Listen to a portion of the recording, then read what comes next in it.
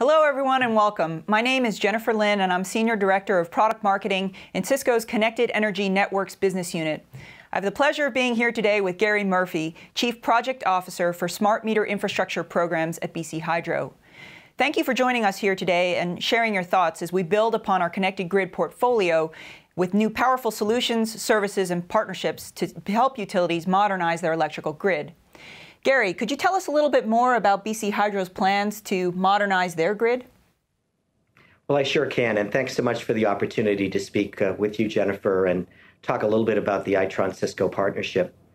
BC Hydro has been in the planning phase of its grid modernization efforts for quite some time, and we're just about to enter the implementation phase of many aspects of that, including the smart metering program, which we began actually deploying in July.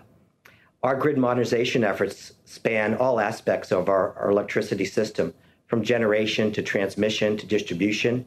It includes people, processes, and technology. And fundamental to the success of that is a very robust communication backbone, of which all of our technology that we put in place in the grid is going to use in order to get information back to BC Hydro. Right, great. To that end, earlier this year, BC Hydro undertook an ambitious program to evolve 1.8 million meters to smart meter infrastructure, and you chose to go with a Cisco-Itron partnership. Can you talk a little bit more about that partnership and your reasons for going with the partnership? Well, I sure can. And first, I'll tell you a little bit about that program, which we began in July. We need to put in place over 1.8 million meters by the end of December 2012. We need a very strong, robust network that's going to support that grid and also serve as the basis for additional deployments of distribution automation devices. And in fact, that's one of the reasons why we selected the Itron-Cisco partnership. When you combine Itron's experience as a meter system vendor, as a metering company, and clearly one of the most established entities in that field, with Cisco's world-class telecommunications network experience, it turned out to be a very compelling value proposition for us. Not only did we see that as an opportunity to leverage the network for the first phase of grid modernization, which is the smart metering program, but also because of its robustness, because of its inherent security features, and its latency and bandwidth features, we're able to leverage that across multiple applications as we go forward with our grid modernization plans. So for us, it was a game changer. And one that was a significant contributor to our decision-making process.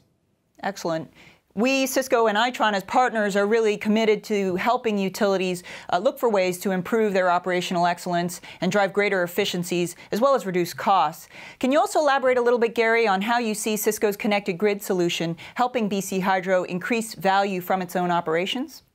Well, absolutely. You know, when you think about the cost savings alone, when you're able to leverage one single network from multiple applications, including metering, as well as distribution automation, that becomes a very compelling value proposition for us. But you know, when you look beyond the money, you have to think about security and you have to think about reliability. Those are very important attributes that we needed to have in our communication network. We believe that Cisco is the world-class provider of secure, reliable, high-performing networks. And for us, the ability to leverage that one network across all those applications cost effectively is a combined value proposition that's hard to beat. Great, thanks for that. And besides the clear cost and efficiency benefits, we also really believe that IP convergence can help simplify your field operations and also really help derive some key insights from what are increasingly automated systems in the grid. You've been in the industry for many years, Gary. Can you also comment on some of the challenges that you believe lie ahead for the industry as a whole? Well, certainly, and we're clearly an adopter of the IP convergence strategy, and it's a vision that we embrace here as well. You know, when you think about it, we've barely tapped the surface of the ability to leverage IP endpoint devices as conduits for information back to BC Hydro to allow us to operate the grid better and to provide our customers with information to help them save money on their bills. We just tapped the surface in that. And when you think about the ability of Cisco's IPv6-based network to be able to reach out into an unlimited number of IP-enabled devices, the power that we're able to provide for the benefit of our customers is extraordinary. And it's a vision we embrace, and we clearly see the industry moving in that direction as well. Great. Gary, sincere thanks for being here today. We really appreciate you sharing your thoughts on a fan solution approach that we really believe is setting a new bar for the utility industry. It's always a pleasure for us to hear from our leading customers and see that not only what we're doing is helping them achieve their internal goals, but also setting a new bar to derive the next level of service and deliver that next level of service for their customers. Well, thanks so much, Jennifer. And I have to tell you how impressed we are with the support we're getting from Cisco on a very challenging project and a very challenging schedule.